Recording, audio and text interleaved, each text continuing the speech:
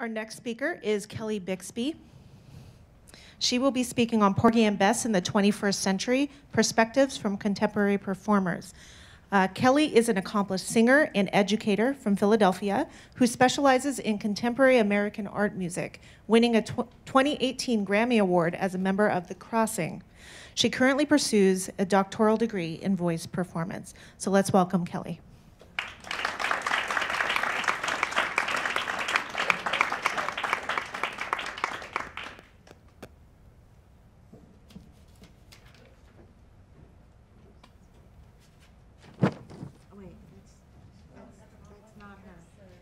I will do Austin justice by not presenting him.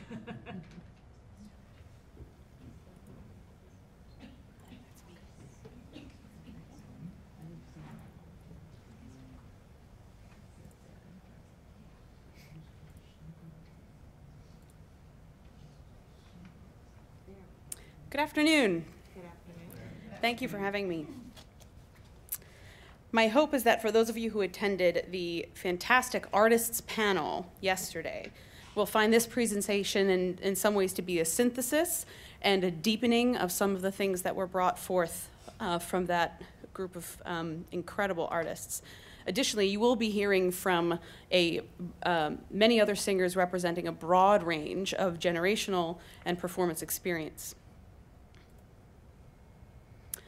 A defining aspect of the opera Porgy and Bess is that the majority of the roles are played by people of color. This stipulation has its roots in the 1925 novel Porgy by DuBose Hayward about a community of African Americans in Charleston. The novel was adapted into a play by Dorothy Hayward in 1927 and employed a cast of 66 black actors, marking a milestone in American theater. The opera pushed against social barriers, broke with theatrical traditions of blackface, actively defied segregationist practices in certain venues, and provided black classical singers with an unprecedented showcase for their skill, reflecting the composer's intention to innovate the art form by empowering the folk of his folk opera. Scholarship on the work has largely engaged with potentially problematic characterizations, Andy, and a hybrid musical score, but the unique perspective of contemporary singers will enrich our understanding of Porgy and Bess. The mission of this project is to bring those oft unheard voices into the discussion of this American masterpiece. In more than 20 phone interviews and presentations in the doctoral seminar last semester, taking place over the last 3 months, I have asked contemporary opera singers to reflect on these main themes: character, score, industry trends, the community of the cast, and the significance of the work. What emerged from these conversations are responses reflecting a common focus on the integrity and depth of this opera and its range of impacts on the personal and professional lives of singer-actors of color. It is the business of professional singer-actors to inhabit the identity of character and tell a compelling and visceral story. I wondered, in spite of the argument that roles in Porgy and Bess ascribe to minstrel and other problematic stereotypes, does playing these roles minimize the agency of the actor? In other words, how do you reconcile an understanding of how the character may be problematic with a faithful portrayal? The responses to this question demonstrated extensive study of the novel, play, and score on the part of the singer-actors. This background research, which is a standard part of a professional singer's preparation for a role, was notably enriched by strong mentorship from a prior generation of leading interpreters. Well, who is this woman? Because she's so far from who I am. As a person, I mean, I'm a spiritual person, but I'm definitely not overly religious. And I'm definitely not going to, like, go around, like, you know, shame on all you sinners. You know, that's not who I am, you know. But, so it did take a lot of, like, pulling from other people that I've seen and that I know, you know. But what I will say is the thing that carries me personally as Serena is the relationship that I have with the other characters, with Mariah, with Porgy. I mean, they're kind of the Trinity, you know. They are of the community. You may hear my then 6-month-old adding her thoughts on this project. My apprehension of fate was fueled by my lack of knowledge of the depth of the character, and thinking that he was a tick puppy and a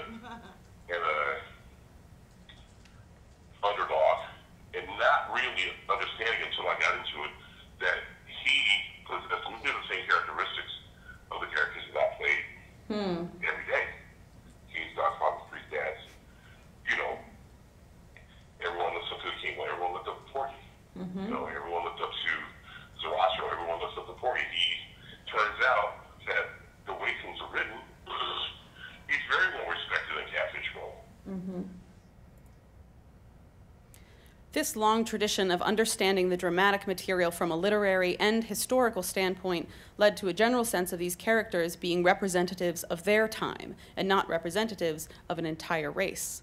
The humanity of the characters, what made them real, not necessarily relatable, was what reads on stage and resonates in the hearts and minds of these artists. As described by Daniel Washington, the fear of hurricanes is real. The relationship between whites and blacks is real. The fear of the police is real. It is just a community of people doing the best they can. Because he was a real person, I try to always honor and respect his legacy and do as much dignity to it as possible. And the people around me do that as well. And so that makes it easier. It also makes it more emotional. You're on stage in that final scene and you're looking around at faces and people who are in it with you. And they're pulling for you, but they're in their own character, and it's just like, wow, I am the king of the world, and I can do this, and I can pull through because of my people. I believe that. The singers eloquently discussed the importance of allowing the characters to operate on their own terms based on their trajectory in the drama, even if that meant that the audience was not spared of the discomfort that can accompany challenging narratives. I recall a response by Professor George Shirley, who's just joined with us today, when he was asked about the character of Sporting Life and how he seemed anachronistic to the rest of this community. He said, well, isn't that the point? Realize that there was this tug and pull in the audience. That was okay with me. At the end of the night, did I do my job? Because people in the audience may have wanted to applaud me and salute me for my performance as an artist, but didn't like me as a character. Discussing the score revealed multiple layers of complexity. Chief above all was the nearly universal praise in support of Gershwin's compositional process and the extent to which he sought out authentic experiences with African American culture from which to learn and develop his ideas. You know, everyone's upset that it was a white Jewish man that wrote this, but he did his homework. Yeah. He didn't make this stuff up in his head. Yeah. He studied. He went to Charleston. He listened to the people. He listened to the music, and he came back with something that was just as authentic as if someone of African American heritage did. So I think that he wrote exactly how he felt and exactly what he heard. And especially in Carolina and the Galah people, they are, a very spiritual people, and, they kind of sing when the spirit moves them. And when I would sing Oh Dr. Jesus, it was never the same twice. It was it's never the same twice. And it depends on who you're in the prayer circle with, and who's, oh, my Father, is really moving you that day, or if you really feel the Spirit, or maybe you just warmed up really well. Those of us singers can relate to that last one. As singers approach the hybrid score, which draws influences from opera, jazz, and popular song traditions, virtually none of them changed their typical process of preparation and technique. Though scholarship has long debated the classification of Porgy and Bess between an opera and a musical, the subjects of this study spoke candidly about the difficulty of the lead roles and the extensive and highly integrated work for the chorus. Well, one thing that I wish would whether it's a musical theater piece or an opera piece, my hope is that we could put that question to rest. Basically, I don't know how important it is. Whether it's defined one way or the other. Clearly, his intention was for it to be an opera. Clearly, the people who perform it see it as such. So, I hope, my hope is that it gets to be appreciated for what it is. It's a great American opera. It really is.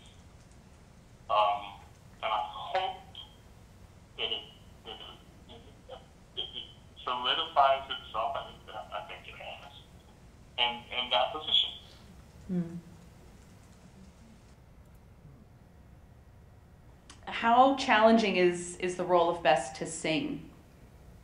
I think it's harder than Aida.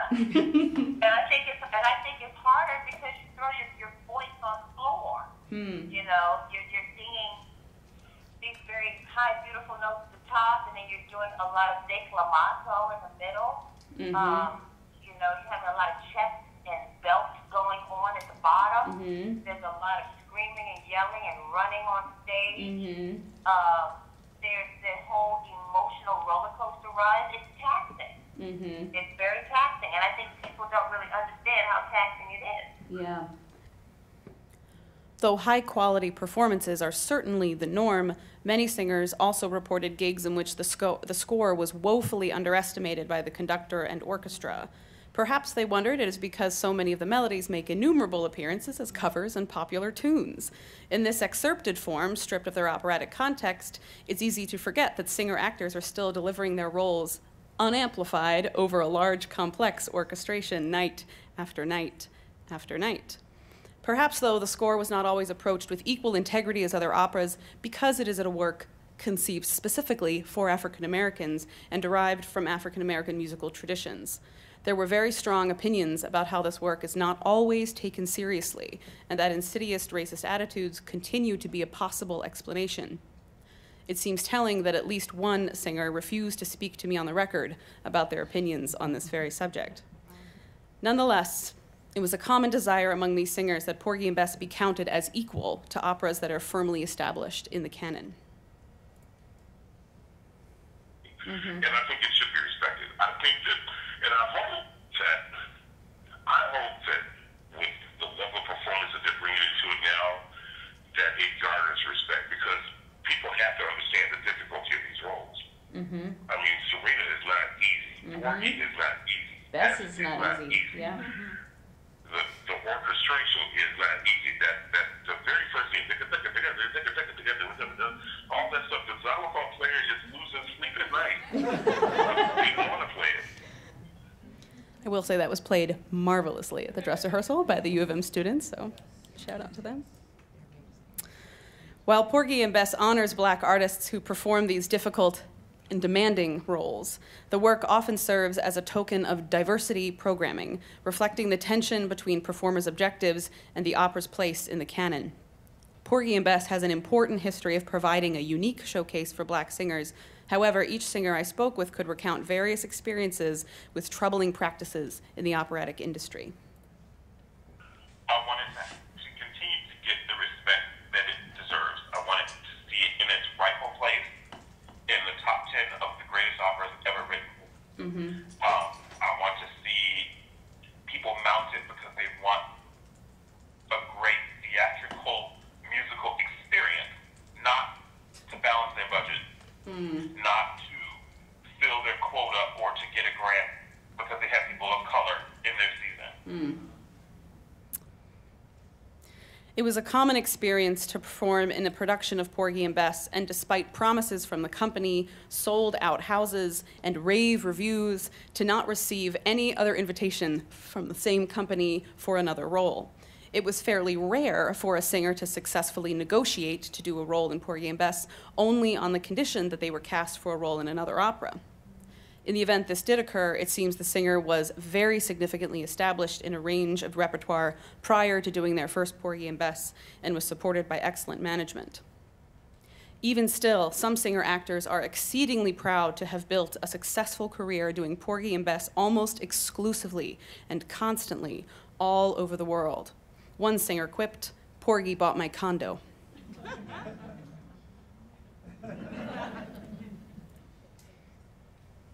I think that it's hard for people, traditionally it's been proven that it's been hard for people to separate the characterization of local capabilities, meaning that once they hear you do this, they just assume that you do this really well, and they don't imagine that you do other things really well. As a young singer, I think that I still respect the Porgy track. I think that if you start down that road and try to get off that road, you know. For a lot of things, I mean, going back to Warfield and Long Beach Promise, Porgy's been a vehicle for discovering new singers. And I like that it is that.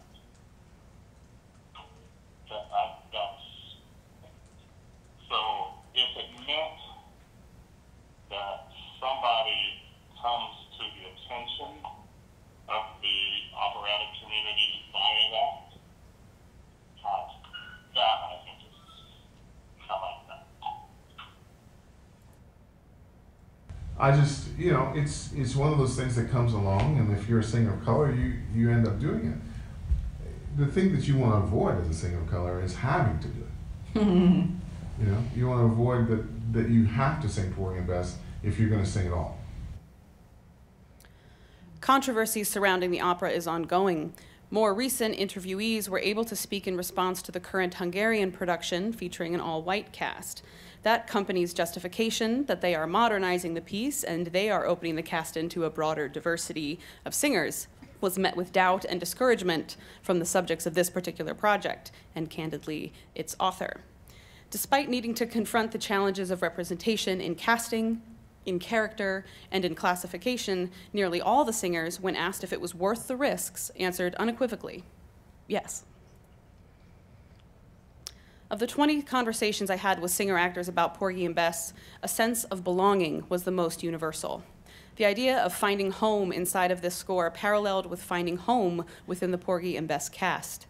To be embraced as an artist, an individual, and a family member affords these singers, so accustomed to being the only, in the words of Louise Toppin, a truly exceptional opportunity to belong. Many singers spoke to the collaborative energy within rehearsal, wherein a collective understanding of culture, language, and relationships brought out superlative artistic expression.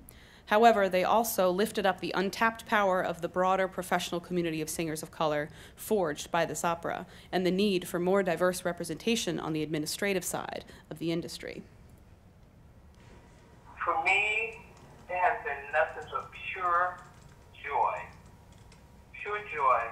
I have a family of opera singers now that inspire me, that motivate me, and gives me a sense of belonging, a great sense of belonging, and pride. It's like going back home. It's always so fantastic to be in space with people who look like you, who might have some of the same experiences as you, who understand where you come from or where you've gone, and how you grow as an artist.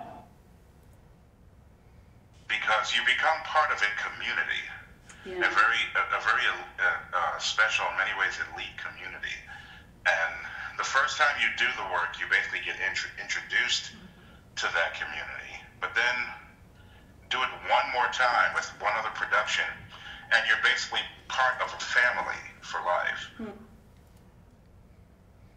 I believe the voices of Porgy and Bess deserve to be heard not just as interpreters of memorable melodies or inheritors of this extraordinary legacy, but as leaders in this field and authorities on the tasks set before us as consumers and producers. A significant portion of this group of singers have moved into teaching positions, begun their own opera companies and training programs, all geared towards the mentorship and support of emerging Black artists. I would encourage you to reflect on your role in joining them in this mission to expand opportunities for young singers and to rediscover the often overlooked legacy of their predecessors. To borrow a phrase from acclaimed singer Laquita Mitchell, these singers should be known and they should be thanked. Delving into the evolving story of Porgy and Bess has brought up important questions about finance, opportunity, and tokenism. As a singer who has focused largely on new music, I am eager to continue creating conversations and making these conversations public, not only about where we've been, but about what's next. Progress towards a more diverse storytelling and representation through opera and song is on a positive trajectory. And through this project, I personally have been inspired to continue to perform, research, and commission new works that uplift lesser-heard voices of our immediate and global communities. I am deeply grateful to the singers that have participated in this study and those that are to come. As a result of this project, I feel I understand the story of Porgy to be, in some ways, similar to the story of the life cycle of this work for its legacy of performers, a story of loyalty, of community, and perseverance. Thank you.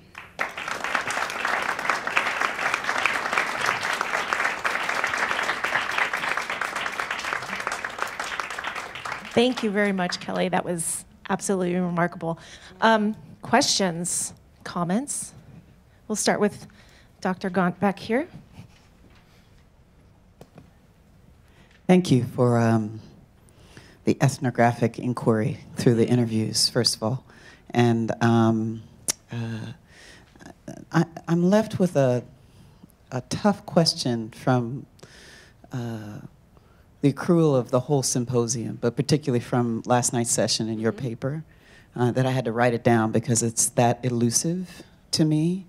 And to figure out what the question was, I start like, how is it possible to reconcile the issue of segregation that whites can never perform the opera, with it being considered the greatest American opera? Right, and then I went through this, I was like, you know, the sense of belonging and pride that these singers express. And it made me think about Obama and the Black presidency, and then Oprah, her role in our culture, and the banjo, right? This instrument that is derived from African legacy, but no one remembers as that.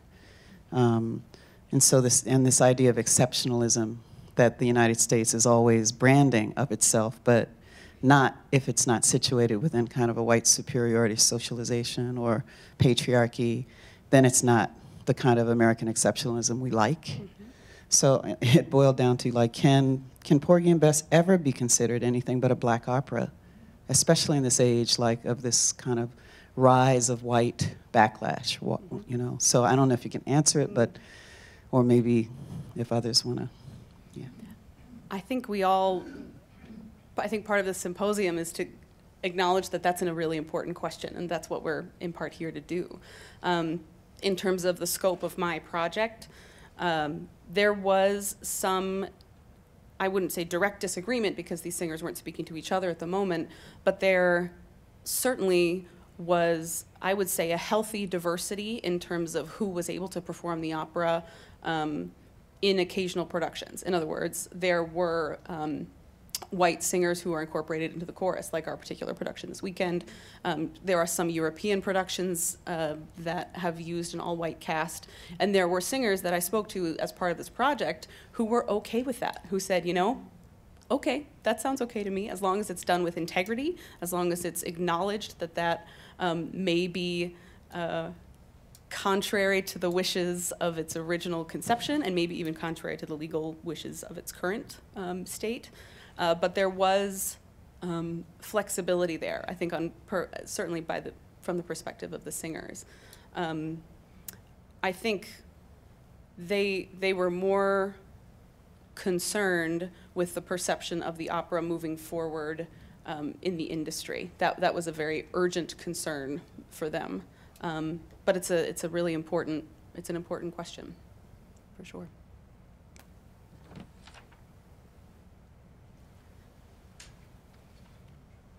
Thanks, Kelly.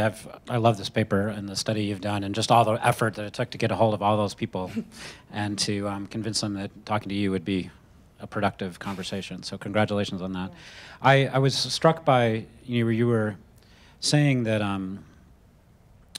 the study and research that these singers had done was sort of, the normal part of any role. Mm-hmm. And my impression from looking at some, your paper and looking at talking to some of the singers has been, I've been surprised by the depth of that knowledge, but I'm not really debating whether it's there, mm-hmm. but it does seem like there's a personal relationship to this score mm-hmm. and to the story that is remarkable. Mm-hmm. So do you think there is something special about this because it creates a sense of community and belonging and ownership, and how does that play out, I think, in the singer's own expression of this? I mean, there's sort of, if you will, a kind of authorship of that character, of a commitment and ownership of this piece that we saw a little bit in last evening's panel. Do you think there's something there that's special about performing this work in particular? I do. I think certainly there's an ownership of the material in a historical sense. I think many of the singers spoke in I wish this presentation, as demonstrated yesterday, where we could have gone on and on and on.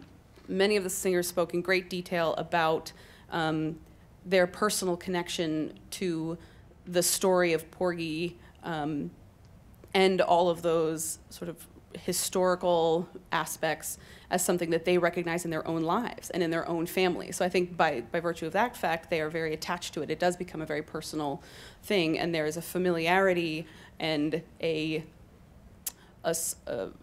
source, a well for their artistic expression that I think is unique for them in this opera.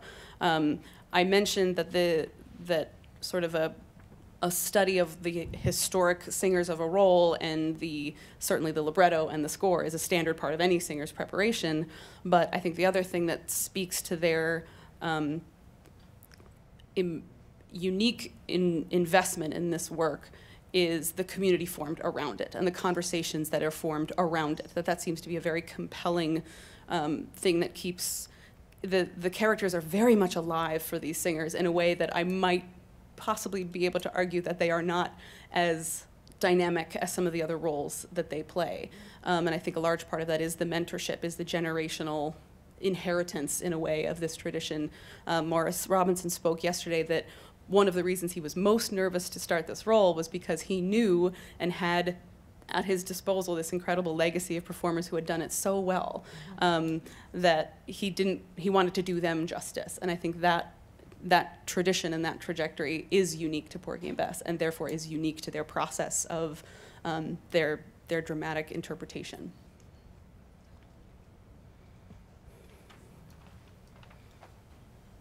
You mentioned a controversy that I've heard before about Porgy and Bess, the question being, is it an opera or is it a Broadway show? And I don't know if this is something that I could Google or if there are enough musicians in the room to answer this. I've never really understood how would you define, okay, this is definitely an opera, and this is definitely not an opera. There are probably no less than 9 people in here who would love to get at that question with you in very great detail. So maybe they can make themselves known to you after this final paper. But yeah, they're raising their hands too. I think one of the main things is that it did premiere on Broadway, which is part of where the confusion may have started for some audiences. Again, there's so many layers to this conversation. I'd love to go into it, but the combination of these different musical styles, certainly on behalf of these singers, they are asked to do a commanding range of things. There is not nearly as much extemporaneous or improvisatory action in this opera as there are in your standard Verdi. You just won't find it, or the conductor will remind you that it's not in the score. So being called upon to do all these incredible things, and some of which it borrows from that Broadway and popular idiom, does make it tempting to want to classify it as something else and not as that high art, that high operatic art. And one last comment. Does it really matter whether or not it's an opera or a musical comedy? Can I just say one really quick in response to this? Yeah, sure. Hi, I know we're almost out of time, but I just wanted to make a comment. When I was on a panel yesterday, I made a comment that might not have come through as clearly as I meant it to. There are 3 standard questions asked about Porgy and Bess as you survey the literature. I do not think these questions are necessarily like we have to address them all today. I was giving an historical overview because that's my job as a musicologist, and I've written on this, and I know the literature out there. One of the questions is this an opera or a musical? I think we've pretty much solved that, and in what Gershwin calls it, and I'm very willing to talk about it later, but there have been subsequent questions that ask that. Another question that comes up in the literature is, what is the full version? And so this is wonderful with this this symposium, and we've got the critical edition of the score. And then the third question that comes up in the literature, is it racist or not? I did not mean to say I have those questions.